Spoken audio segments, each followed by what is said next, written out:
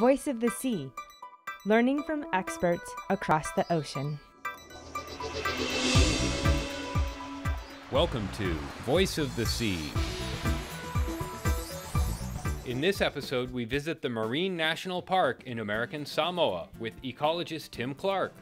We'll be doing some underwater surveying, looking for outbreaks of the crown of thorns starfish. Crown of thorns is a predator that preys on coral.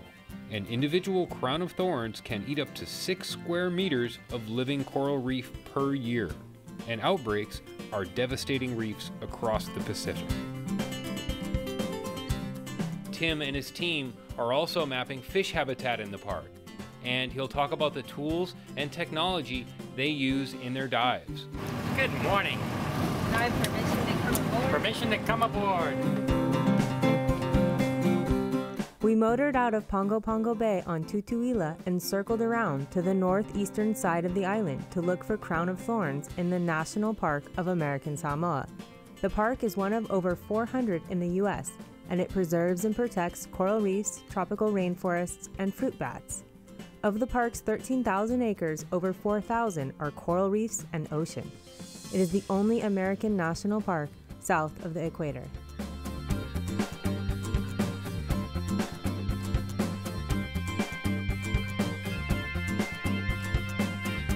Next, we meet Tim's team and get some background on the crown of thorns starfish.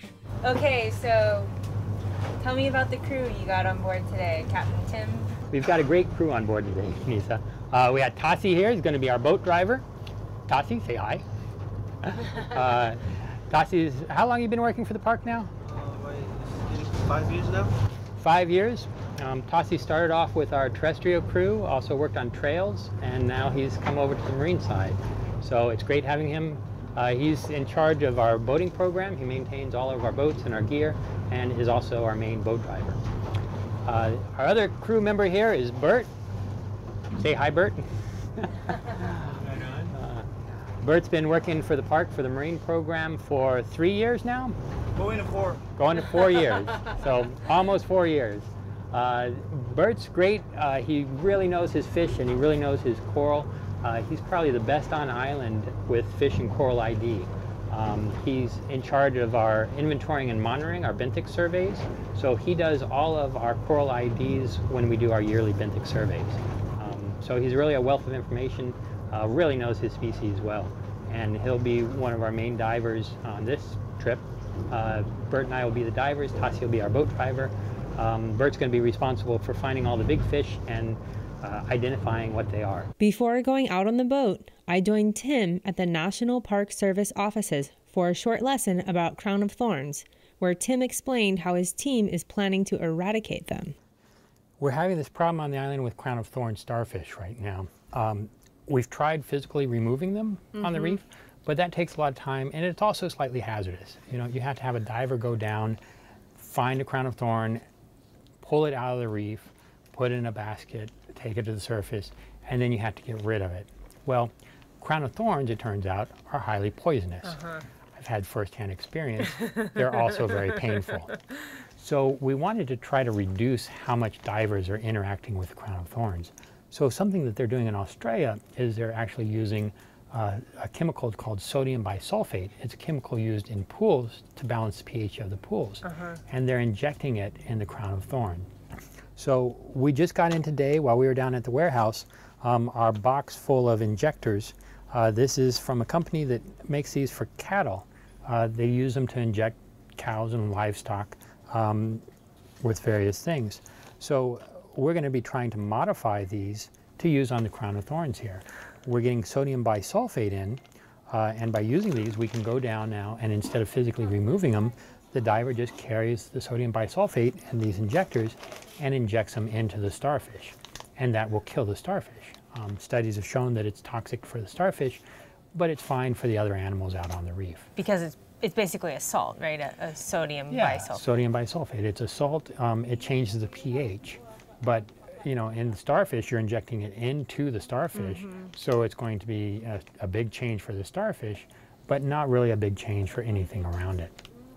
So this is going to be our newest weapon in our arsenal to try to get rid of or at least to control this crown of thorn outbreak. And we're hoping we're going to be able to get out there pretty quickly because it's the spawning season for crown of thorns. Oh, wow. And they can release about 10 million eggs, each female, during the spawning season. So we're trying to reduce the adult population so that in the future years, we're not getting an even bigger outbreak. We can connect them to a bladder system, which we can carry a chemical in. They also sent us a larger syringe. So we're going to be testing out these 2 different types of syringes. And they have a little extension tube that goes with them as well. So this extension tube, you put a needle on, and this allows you to stay Pretty far away from that. Pretty far away from crown of thorn starfish. They don't move quickly and try to attack you, do they? No, they don't move all that quickly. If a predator comes, like a Triton's trumpet, you can see them, they'll get up and they'll move quickly for a crown of thorn starfish, but that is a very, very slow walk for a person. So we're fairly safe from them. And this is a container that we can use. We'll be able to fill this up with the sodium bisulfate solution, take it down with us, and this should carry enough in it to kill about, I think it's somewhere around 400 starfish. Oh, wow. So it's going to allow us to go down there and, you know, hopefully really do some work on these things. So why don't we go ahead and set one of these up.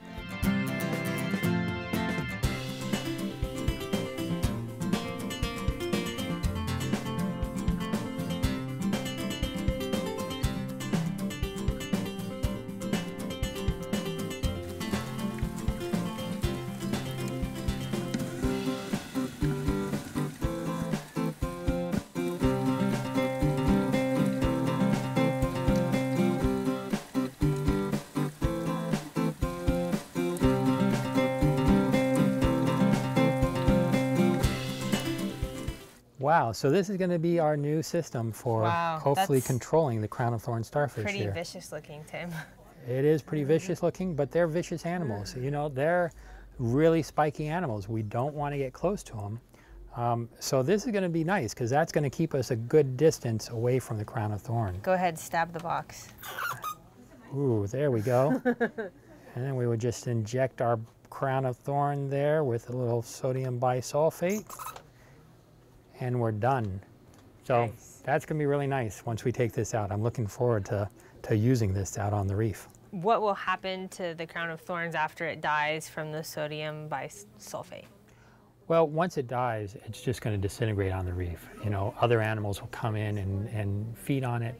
So it's just going to, you know, be part of the marine ecosystem once again. So and then the sodium bisulfate is just going to diffuse out into the ocean, and it's going to be gone pretty quick. So you envision multiple crown of thorns sitting around sort of dead and decaying for a short period of time there? Yeah, that's what we're hoping for. You know, it's probably predators on a reef come in pretty quickly. So once they die, they're probably going to be consumed within a couple of days.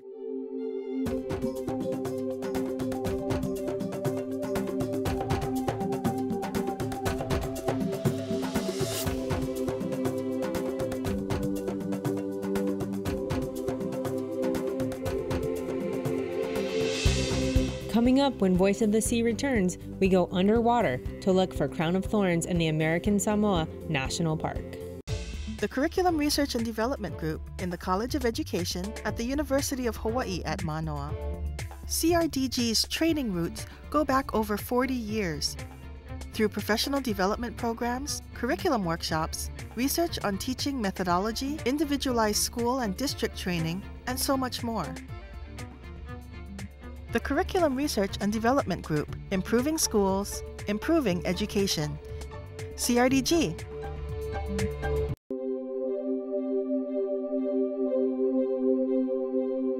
Welcome back to Voice of the Sea. Tim, we're right on the edge of the national park now. Correct. We just got here. We're at the end of the national park, and today what we're doing is we're looking for crown of thorns is our primary objective. These animals have started showing up on our reefs in outbreak levels. So we're really concerned about them. We want to find out where they are, and specifically if they're in the national park. If we're having an outbreak in the national park, we need to start doing removal efforts and get rid of them. So today what we're going to do is we're going to drop down, we're going to go down on scooters, and we're going to survey a section of the reef.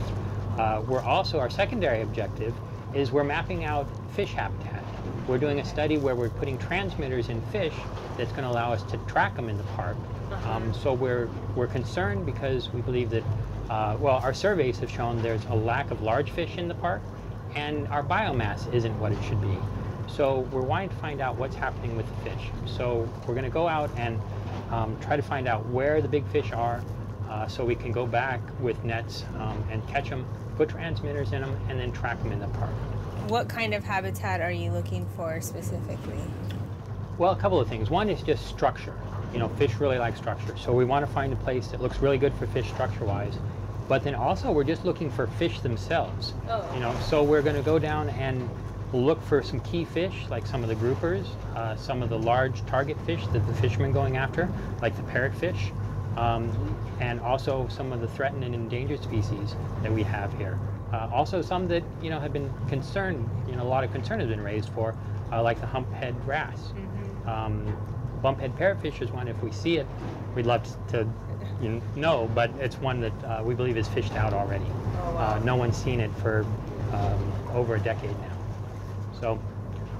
So we're going to do that, and what we're going to do, we're using nitrox as breathing gas. We're going to have 100% O2 as a deco mix. We're not really doing deco on it, but as a safety stop, we switch to 100% O2, which just flushes nitrogen out of the system a lot quicker. So you'll hang that on a buoy, the deco? No, we actually carry it with us. Okay. So we have a small bottle, a little 40 cubic foot bottle, and we sling it on the side of our BCD.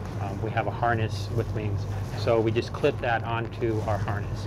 And so we always have it with us. So if we have to stop the dive early, we can come up and we have the gas we need. You don't need to be in a specific location then to be able to use it? No, we're free of the boat, free of anything. Every diver has their own setup that they're totally self-sufficient with.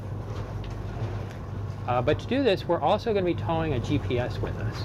So we're going to take the scooters down. Scooters are going to jet us along on the bottom so we can cover a lot more area than we would just kicking with ourselves on our fins.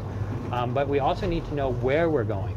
So we're going to be towing behind us a float, one of the lifeguard floats, torpedo buoy, and on it we're going to have a GPS.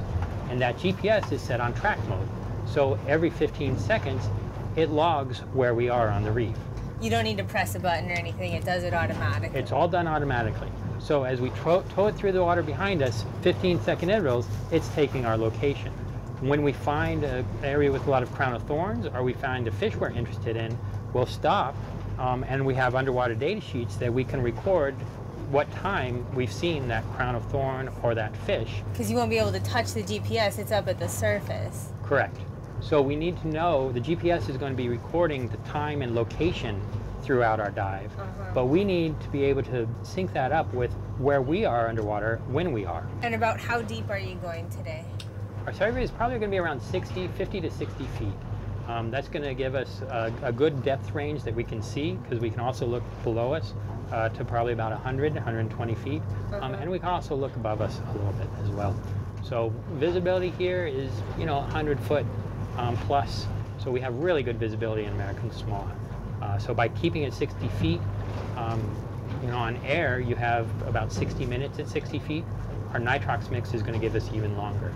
So it'll be a good safe depth with good visibility both up and down to have a good survey. So say you're going along and you see a really nice habitat that is at 100 feet and it's deeper than you, but you can see it. How do you record that on your map? Well, with the nitrox mix we're breathing, we can go to 98 feet. So if it's at 100 feet, we'll go down towards it. We won't go to 100, we'll go to a maximum of 98. But we'll take our float, pull it over to that site, and then record the time, so then we can, again, link up with that GPS. So you're not just going to swim completely straight at 60 feet. You'll detour when you find things of significance. Correct. Our main survey, our transect, if you will be at 60 feet. But then when we see things off transect that we're interested in, we can then go over there, mark that spot.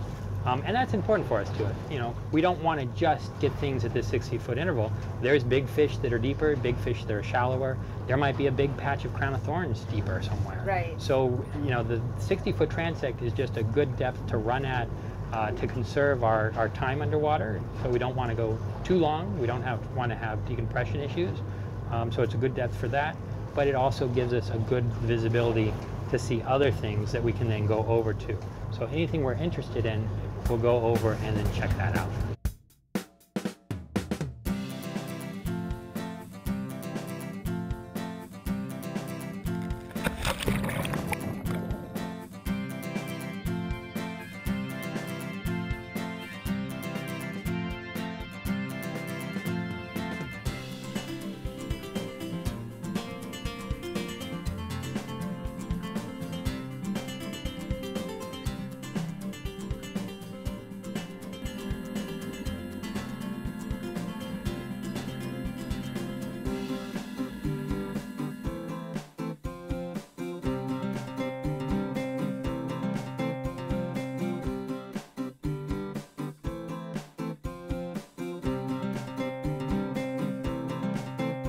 Actually, I thought that was a pretty neat dive. Yeah, it actually went really well. So far, we've seen no crown of thorns in the national park, which we're really excited about. We have seen a lot of them outbreak levels on the south side of the island. So now that we've done surveys in the park and shown they're not here, we're going to really switch our efforts over to trying to control the ones outside the park. So in the next few weeks, we're going to be going out and trying to kill a lot of those crown of thorns, especially before the spawning season comes. We want to get them out of the population so they're not having a big reproductive input into the next population of crown of thorns, so we don't have problems in the future. But the other thing, we saw some really nice fish on this dive. We saw 3 humphead wrasses, which are one of the fish we're really concerned about. They've been highly hunted in the Pacific. They're really sought after for their lips. Really? Yeah, the lips are, it's kind of interesting. They are sold in the Oriental markets, China, out of Hong Kong a lot, and they use the lips for some soups, some sushis, just a variety of things. But they're highly sought after for the meat in the lips. The lips are pretty large then. They're very large and just very fleshy. So that's been a big problem for the humphead wrasses and also the live aquarium reef trade, where they're taking live fish out of the ocean and then putting them in aquariums in restaurants, and then you go and pick your fish. So these have been really sought after for that as well. So we saw 3 of them on this dive, which was really good. So we're going to come back and try to catch those, put transmitters in them. We also saw a number of groupers that are very interesting for us. Really interested in the groupers because a lot of times they have mass aggregations for spawning. So this is important to us because if we have spawning sites for these animals nearby, we want to make sure we protect those spawning sites. So we're going to be tracking some of those fish and try over the next year or 2 to identify where they're going to spawn on the island, and then work on trying to get those areas protected. And when you say you're going to track the fish, that means you're going to actually put a monitor inside the fish and follow where it goes? Correct. So this dive was just to find out where the fish are. Now we're going to be able to come back and catch those fish. We can do some minor surgery on them and then put a little transmitter inside their peritoneal cavity, inside their belly area, and sew them up, let them go, and then follow them. That transmitter emits a ping, a sound that we can pick up on a hydrophone underwater, and then when we hear that sound, we can follow them in our boat, or we also have listening stations up and down the coast that log any time that fish goes by. So it's going to be a great way to track the fish, find out what it's doing both over the next year, and then also what it's doing just on a daily basis. Where does it go in the morning, in the evening? Where is it feeding? Where does it have rest areas? And most importantly, where does it go to spawn? very successful dive, both for the crown of thorns and for our fish study. And this survey that I just watched you do is one of the last ones in your series of trying to map the park? Yes, we've been doing these surveys for the last couple of weeks where we've been take the scooters out and we've been going down the park. And we've been trying to cover the entire coastline of the park. It's about 15 kilometers long. So now we finally finished that. So this was our last dive that we're going to be doing in surveys of the park. So yeah, we've successfully completed our surveys. It's been a lot of underwater time. Congratulations. You know, yeah, 15 kilometers of park underwater. It's quite a feat, but it's been possible because of the technology we have, especially the scooters allowing us to go at a good clip underwater, and also being able to use nitrox and being able to stay down longer underwater than we would otherwise. Exploring Our Fluid Earth is the dynamic curriculum developed by the University of Hawaii's Curriculum Research and Development Group. The award-winning Fluid Earth and Living Ocean textbooks are now interactive and online.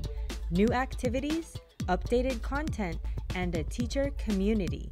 Exploring Our Fluid Earth is now freely available. Find out more at exploringourfluidearth.org. Welcome back to Voice of the Sea.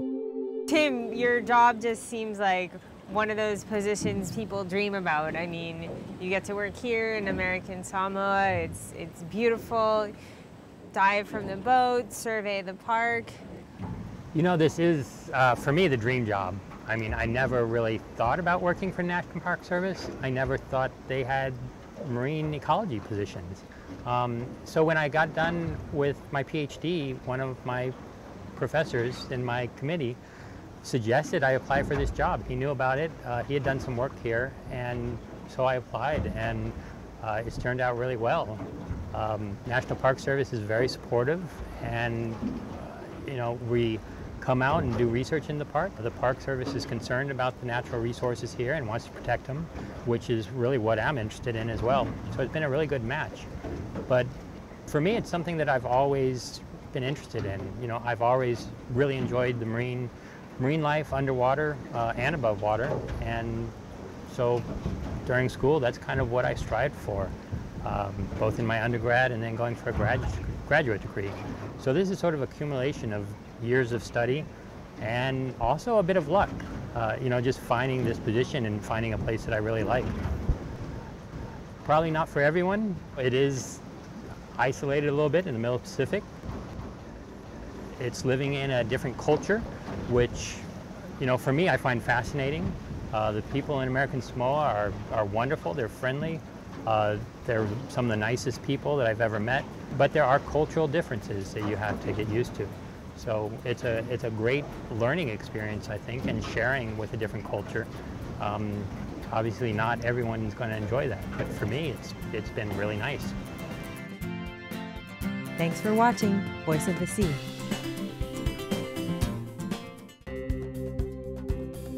The University of Hawaii Sea Grant College Program, helping coastal communities of Hawaii and the Pacific through research, education, and outreach. Serving the community, from elementary to graduate students. Hawaii Sea Grant. Turn your love of the ocean into a lifelong career. Join NOAA, the National Oceanic and Atmospheric Administration, as we unlock the secrets in the deep oceans, track rapidly moving storms, model climate trends, protect and preserve our marine resources, and so much more. It's all in a day's work at NOAA. Find a career that makes a world of difference, enriching life through science, service, and stewardship. NOAA. Kosi Island Earth is working to establish new avenues for connecting research scientists with educators and communities. Kosi Island Earth is working to enhance the science and ocean literacy of our island residents and visitors. Kosi Island Earth is working to connect scientific research, traditional knowledge, and ocean policy. Kosi Island Earth, bringing together university, government, research, and community partners to enhance ocean literacy and engage all ocean users in stewardship.